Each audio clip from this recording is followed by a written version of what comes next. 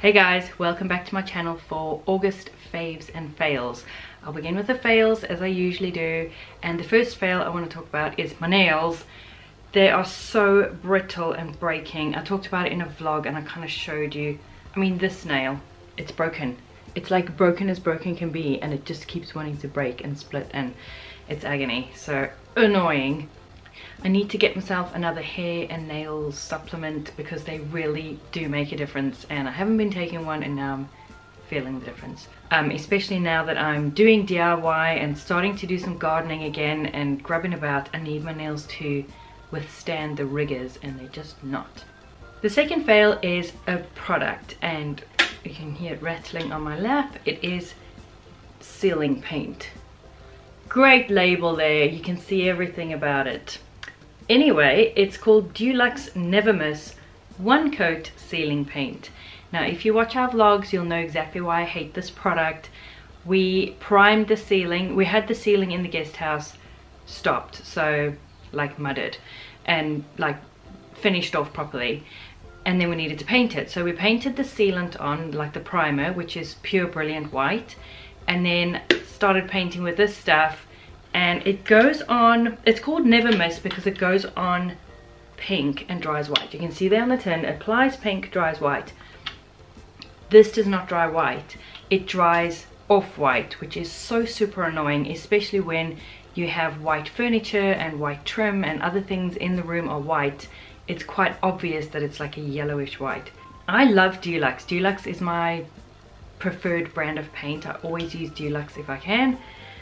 But this one just really let me down, and I will not be repurchasing, and I would not recommend it at all. If you actually want a white ceiling, don't use this paint because it's not white. Okay, moving on to favorites. I will link here to my vlog in which we went to Gengi's Mongolian barbecue. It was amazing. We totally loved it. If you go before 7, it is cheaper, which we didn't realize, but we went early anyway because we tend to eat dinner early. It is so good. There is such a huge range of food. There's something for everybody. So for Picky Noah, there were chips and chicken nuggets and boring things like that. And then for Grant and Daniel, there was seafood and meat and vegetables and all kinds of things that they want, noodles, whatever. And then for me, when I have so many restrictions and allergies and things, I could put together a meal as well. So basically you walk along, you choose whatever vegetables you want. You choose, like you have a bowl, you fill it to the top with vegetables, all different kinds of meat. There's marinated meat, there's just raw meat on its own, seafood, anything you can imagine, like in the way of fresh produce and meat. And then you can go and put on some sauces. So they do have pre-mixed sauces like teriyaki and sweet and sour, but then there's all different kinds of oils and like infused oils and vinegars and that kind of thing. And you put that on, and then you take it to the chefs and they mix it for you on like the barbecue. They have like a hot plate. It's really cool. I'll link the vlog, go and have a look and you can see exactly how it's done. It was amazing. It's all you can eat, so you can go back as many times as you want and put together as many different combinations as you like. And then they also have ice cream and pancakes. Now I can't eat pancakes. Noah had a few, and the smell of these pancakes, they just smelled so delicious, and he said they were the best pancakes ever. So highly recommend Gengi's. We really enjoyed that. That's in New Plymouth, and as always I will link everything down below. Keeping on the food theme, another favorite was this ice cream that I found. It's actually sitting here like defrosting, so I should go put it back in the freezer. This is what it looks like. Little Island. They have chocolate, vanilla bean and caramel, and it is dairy-free ice cream. The ingredients are coconut cream, water, organic sugar, organic glucose syrup, organic maltodextrin, vanilla extract, stabilizer, which is organic carabine gum and organic guar gum. And as an emulsifier, it is sunflower lecithin with salt and vanilla bean seeds. Obviously not like the most clean eating, but if you're gonna have ice cream and it's gonna be a processed product, I think this isn't too bad. Of course it has sugar in, so I'm not going to eat it all of the time, but considering I haven't been able to eat ice cream in over 2 years, and I sit there like a sad sack while everyone's tucking into their delicious desserts that I've made for them, and I've got nothing, it was nice to be able to enjoy a bit of ice cream once this month. I've only had it once so far, but it was delicious. Initially there was quite a coconut flavor. Obviously it's coconut ice cream, but as I ate it, and I didn't have a lot, but as I ate it, the vanilla bean really came through. So I do want to try the other flavors.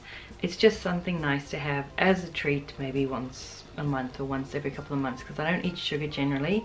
But yeah, as a treat, this was delicious. It was about $7, so it's not cheap because this is 475 ml, so I guess like a Ben & Jerry's size. But because I don't eat much at a time, like I've had it once and like that's how much I had, this will probably last me a while. Okay, moving away from food, I'll just reach for the next thing. Toothbrushes. Jess did a video a while ago where she shared her favorites, and she shared her Pam's toothbrush, because we're always talking about this. Why do they make candles and hand soaps and toothbrushes and things that are going to sit in your home in like lurid primary colors? Like, oh yes, it's lime scented soap, but does it need to be lime green? Who decorates with lime green? So there you've got this obnoxious lime green hand soap on your counter. Same with the toothbrushes, especially if you want a different color for each member of your family. Super annoying. We keep our toothbrushes in the drawer, but I don't know, I appreciate good design, and I don't necessarily want a primary colored toothbrush. So these are the toothbrushes she found. Super inexpensive.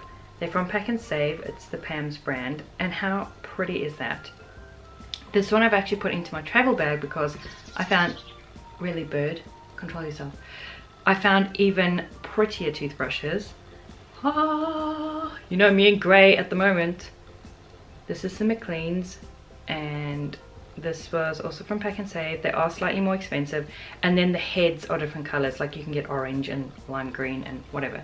But how pretty is that? I just appreciate that my toothbrush is grey, so I wanted to share that with you. Reaching over for the next thing is this little tassel that I bought.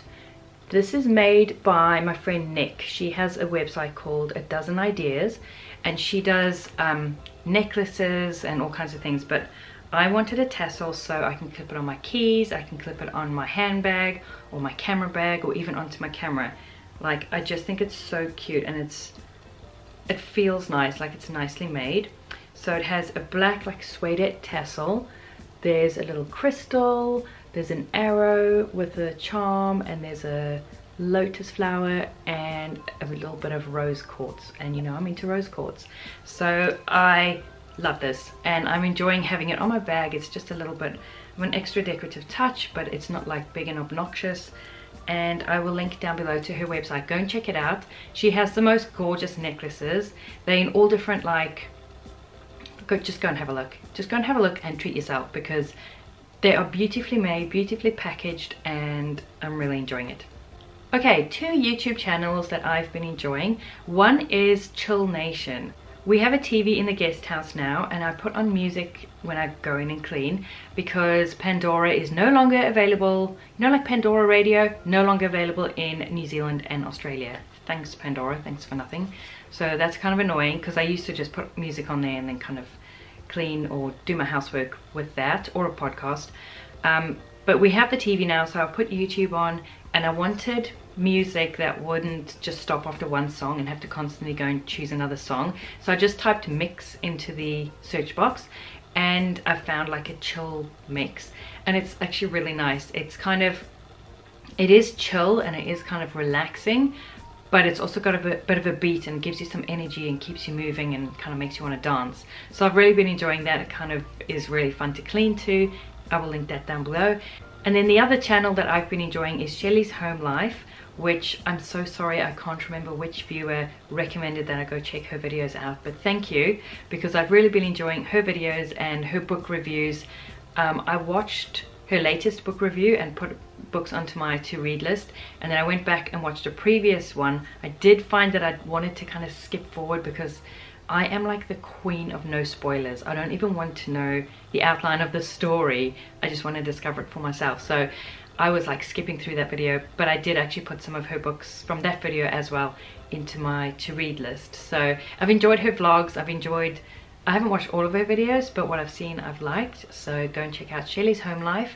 Again, everything linked down below, and thank you to whoever suggested that to me. And then the last favorite for the month of August has to be my Rosie's overalls. I know you're sick of hearing about them, not being paid to talk about them. I was literally just sent them to see what I thought, and I freaking love them. I will link here to the full review video I did on these overalls, but if you missed that, this is what they look like. These are grubby because I've been wearing them like all the time. They're adorable. I'm not going to go into all the features because I covered them in my review video, so do go and check that out if you want to know how completely awesome they are. I've been using them for gardening because of course spring is coming and I've started my seeds and I've started doing things out in the garden, and I love that they're just comfy and I can kind of just put them over my t-shirt that I have been wearing, not have to like fully change my outfit, because as you can see it catches all the grub on the front there, so kind of acts like an apron. And then obviously I've been using them for DIY as well. As you know, I have finally made my plank wall, or my like shiplap wall in the hallway. It's turned out amazing. I'm so proud of myself, and I'm so glad that I finally did it.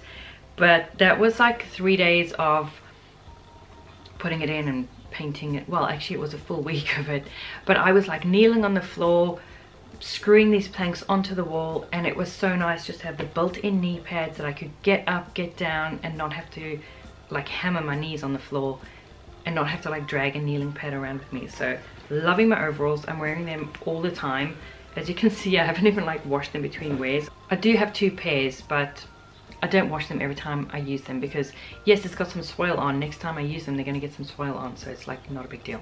So those are my favorites and fails for the month of August. I hope you've enjoyed this. Give us a thumbs up if you did, and please consider subscribing if you haven't already.